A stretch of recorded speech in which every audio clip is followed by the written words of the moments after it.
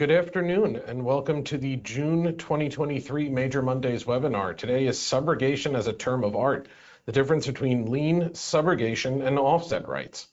And good afternoon. As always, this is live question and answer. So if you have any questions, feel free to post them in the GoToWebinar box and we'll get to them at the conclusion. So I wanted to bring up the webinar we had in May, just last month. Keep the context in mind here when we talk about these three different rights in New York and New Jersey. The whole idea here is no double recovery for the same injury that was the predicate for payment of workers' comp benefits. So we talked about how Section 29 and Section 40 were drafted by the legislatures to avoid a double recovery to the petitioner or the claimant. Today's discussion is the three distinct rights granted by each statute, how to keep them separate, and how they apply practically. So this is sort of the impetus for this webinar. So the industry use of subrogation is slightly confusing. So in the field of workers' compensation, basically anything pertaining to Section 40 or Section 29 in New Jersey or New York, basically third-party action recoveries, is generally referred to as subrogation. If you look in the claim notes in your claim files, generally you'll see anything pertaining to third-party issues will often bear the designation subrogation on it, and in-house recovery teams are often called subrogation departments. So in the workers' compensation industry, subrogation basically is a shorthand for risk transfer in the context of workers' comp cases. But it's actually something different, and we're going to get into that in a moment, not to get too overly technical here. So let's talk about the first statutory right we get in both states, lien and reimbursement rights. So apologies for getting a little lawyerly on you guys, but we're going to launch right off with a quote from Black's Law Dictionary. So what is a lien? A legal right or interest that a creditor has in another's property lasting usually until a debt or duty that it secures is satisfied. So the lien language in Workers' Comp Law, Section 29(1), the carrier, it actually uses the word lien, shall have a lien on the proceeds of any recovery from such other for compensation paid under this chapter. What do they mean by under this chapter? Compensation paid under the Workers' Comp Law. Translation, a reimbursement right for amounts paid in medical and indemnity. In New Jersey, we use Section 40B and C, and it's a little more nebulous, but we'll get into that in a moment. So, carrier shall be entitled to be reimbursed for medical expenses incurred in compensation payments. Notice this language here, theretofore paid to injured employee. Section 40B provides the calculation if the third-party recovery exceeds the carrier's liability, and Section 40C provides the calculation if it's the inverse. So as a practical matter, since we're only going to have offset rights, and we're going to see this in a later example, we only have offset rights to the extent that the claimant receives something from the third-party settlement. Section 40B is really the one that pertains to offset rights in New York or in New Jersey, but we'll get into that in a moment. But if you look at the language from Section 40 and from Section 29, you can see that the legislature is referring to past benefits paid. So when we're talking about what a lien is and what we're going to get reimbursed for, think of everything that we've cut checks for to date. I want to talk about Section 40 though, because I see this a lot, and maybe I'm just a stickler, but I do think it just behooves the practice in general to get the terminology right and keep these issues straight. So in New Jersey, the lien is generally interpreted to consist of three things: med, temp, and perm. The lien operates statutorily, meaning petitioner's obligation to reimburse exists independent of any notice to the petitioner.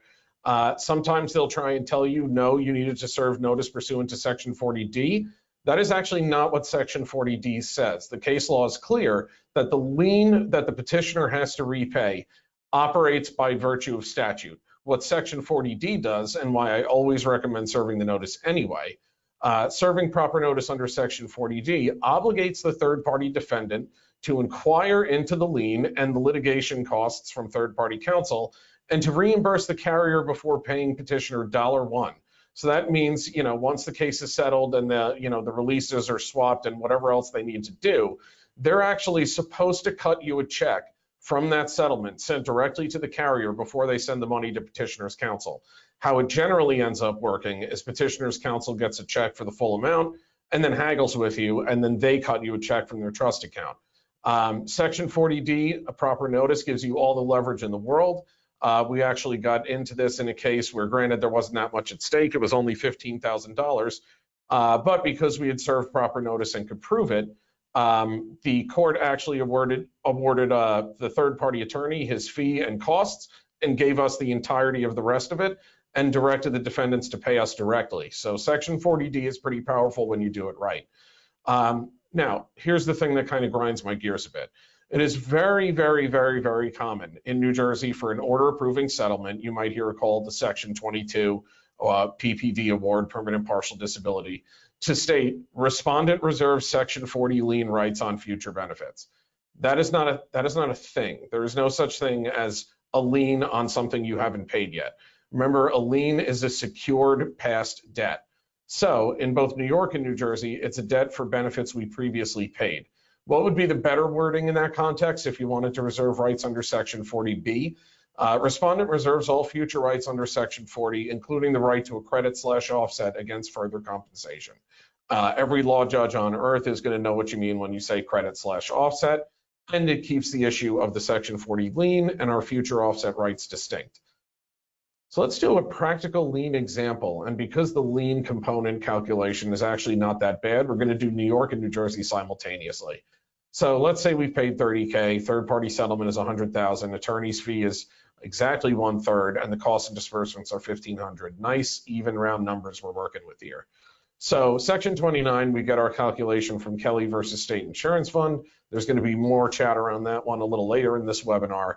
But basically, attorney's fee plus cost of litigation, costs and disbursements, divided by the gross settlement equals the cost of litigation percentage. So attorney's fee plus costs and disbursements over 100K equals 34.83%.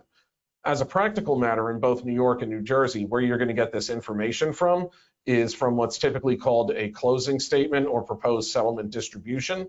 A lot of attorneys will be reluctant to give it to you because there might still be some expenses that trickle in through the door after a settlement agreement is reached, but they absolutely should have an idea of what their costs and disbursements are.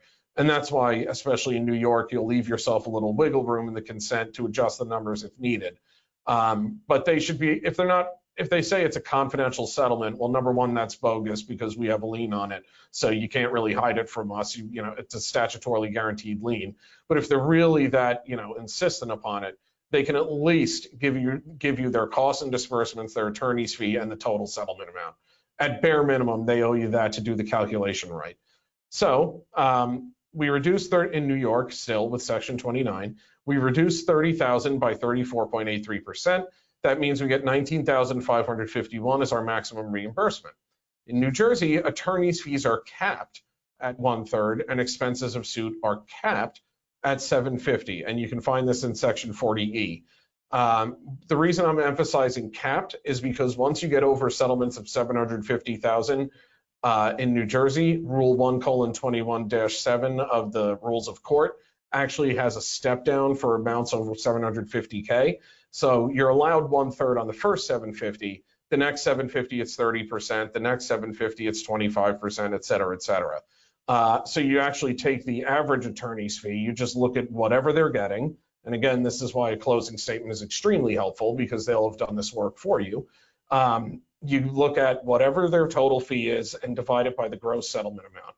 If it's less than 1/3, they do not get to lop off 1/3 from our lien. It's whatever the percentage actually is. If it shakes out to 28%, our lien is only reduced by 28%.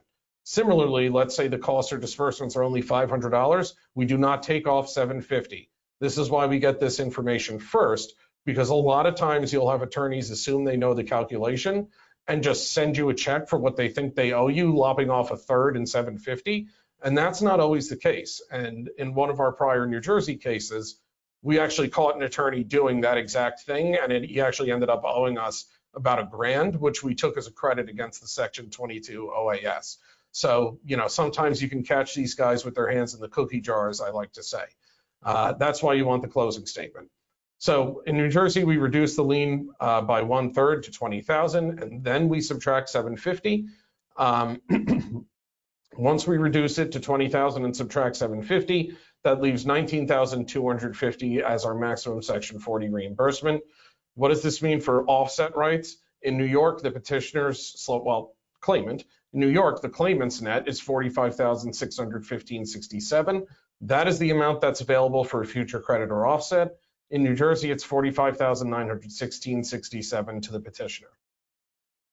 And speaking of future credits / offsets, so in both New York and New Jersey, the carrier is entitled to pay future benefits at a reduced rate to the extent of what the petitioner or claimant receives from the third-party settlement after their attorney's litigation's costs come out and after the lien reimbursement is deducted.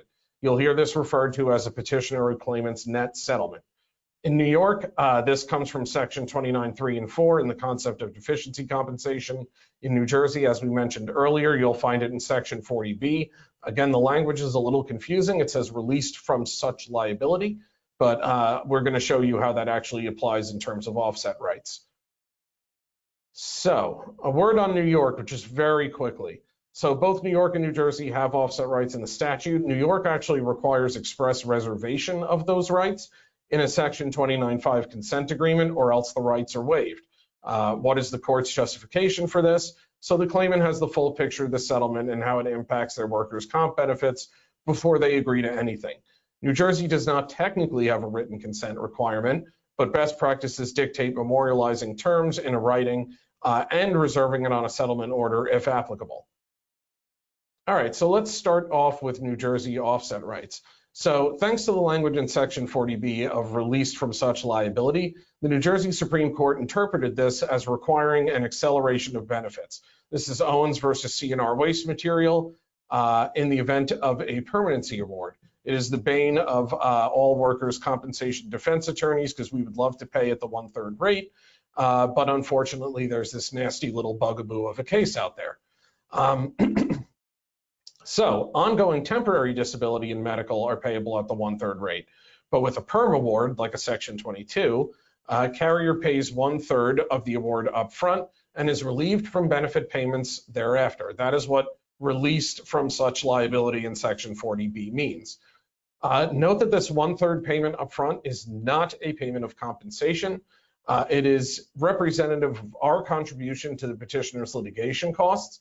And at least that's the legal gymnastics the Supreme Court used to get around the issue of it otherwise being a potential commutation of benefits. So you pay 1/3 up front, and then you take a complete holiday. We try to negotiate ongoing 1/3 payments, on a weekly basis, but most adversaries won't go for this. If they do, get it in writing so that you have something memorialized and it's more of a settlement agreement.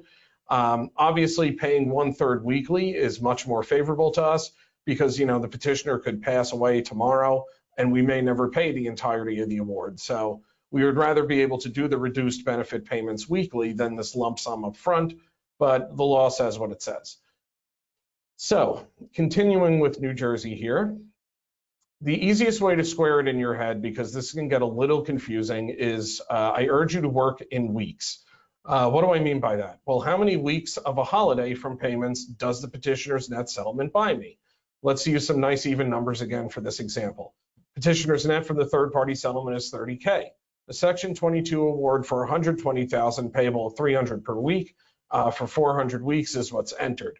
We're going to try first to negotiate paying $100 a week for the first 100 weeks. Why 100 weeks? 30,000 divided by the weekly rate. That's the petitioner's net divided by the weekly benefit rate. If they don't go for it, how it likely ends up working under Owens, we pay the petitioner $40,000 pursuant to the OAS, 1/3 of the total amount. We pay that up front, and then we're released from such liability for the first 100 weeks. Again, net settlement from the third-party action divided by weekly benefit rate. The remaining 300 weeks of the 400 on the OAS are payable at $300 per week, and we resume those benefit payments in week 101 after our 100 weeks of an offset. Reopener rights, this is from Andrzejczak versus Elmora Bake Shop. Reopener rights are calculated from the last date the payments would have been made.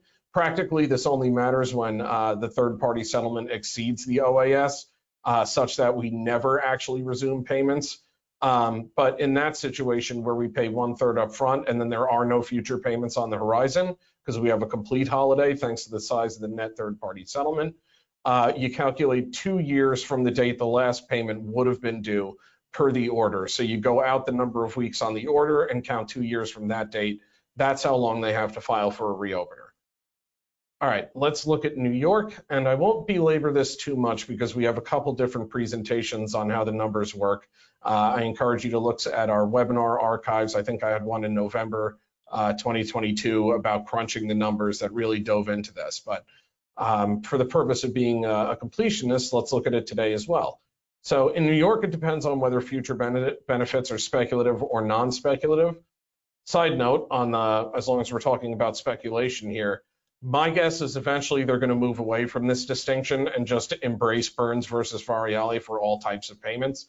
That seems to be the way it's headed based on the case decisions that are coming out over the past 5 years or so, but we're not there yet. So we have this calculation we got to work with speculative versus non-speculative. So speculative future benefits, temporary disability, obviously, right? They could have reduced earnings. They could be found not attached to the labor market. They could return to work. Temporary disability is speculative. LWEC, same reason, that's why it's speculative. And medical treatment is always speculative. So these we pay at the Burns rate. What is the Burns rate? It's that cost of litigation percentage we calculated earlier, which is the attorney's fee plus costs and disbursements divided by gross settlement. So typically that means we would pay temporary disability, LWEC payments, or medical treatment at approximately a 1/3 rate. Schedule loss of use, permanent total, and death benefits are non-speculative, and so we have to follow the formula in Kelly.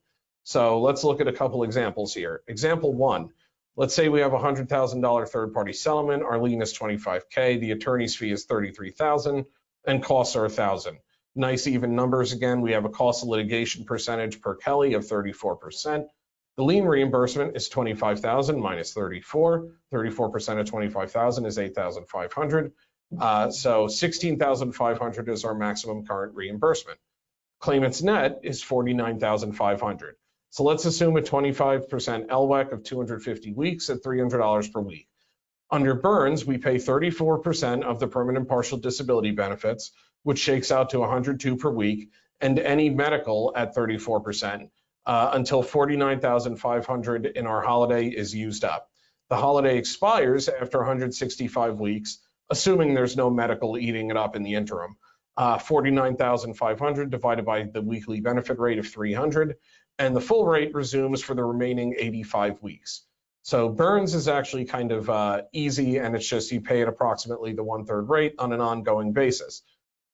Now let's deal with non-speculative future benefits.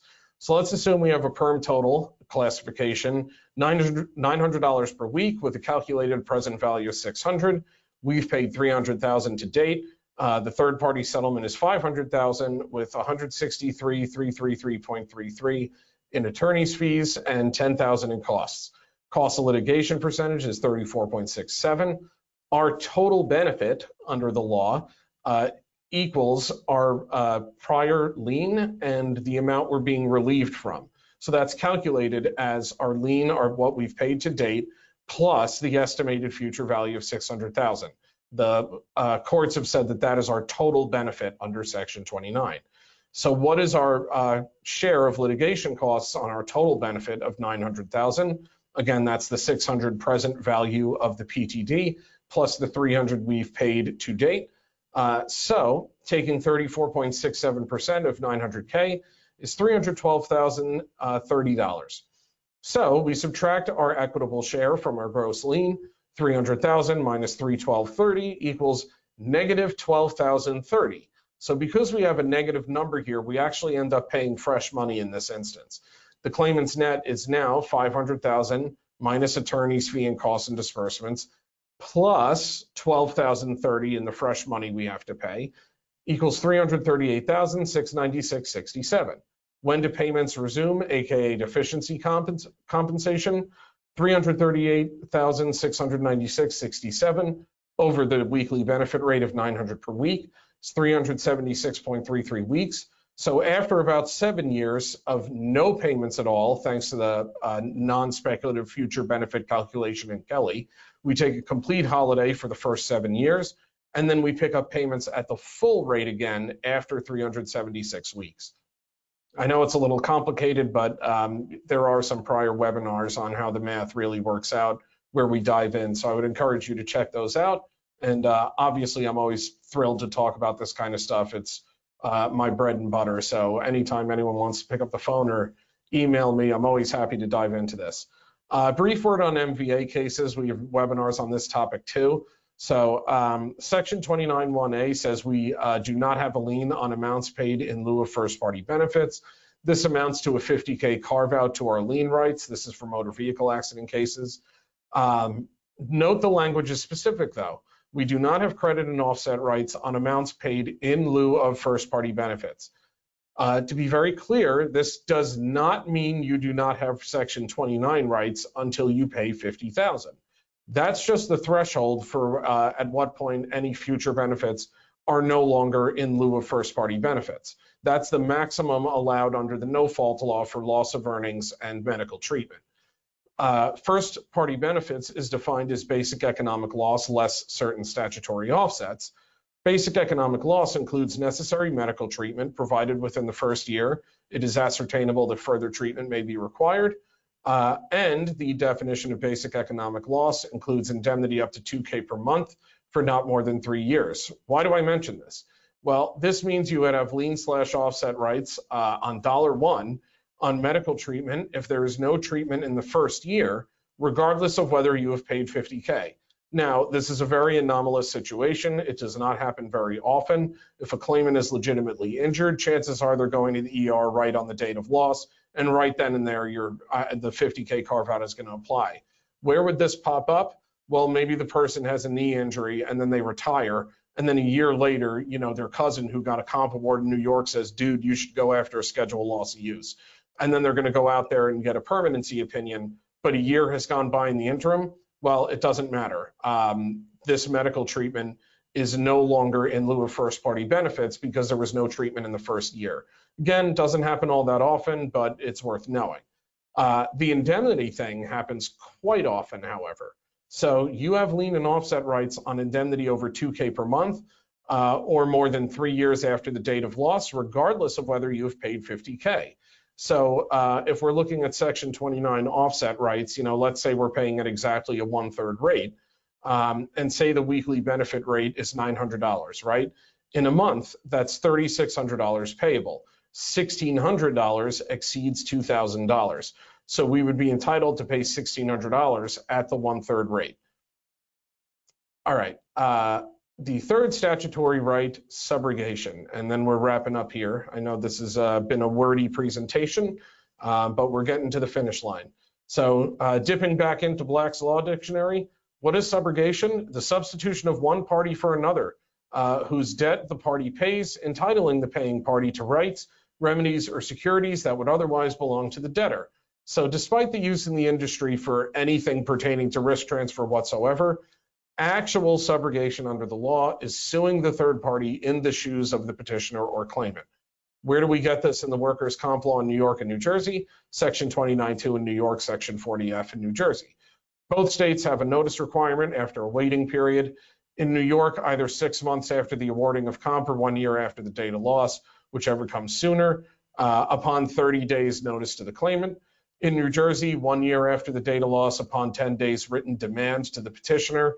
As a practical matter, I recommend either effecting personal service of this if you're under the gun and coming up against the statute of limitations, or if you're serving it well in advance and have ample time, I recommend doing certified or registered mail. We like to attach the proof of service and a copy of the notice as an exhibit to our complaint to foreclose any affirmative defense by the defendants that we don't have standing to bring this suit.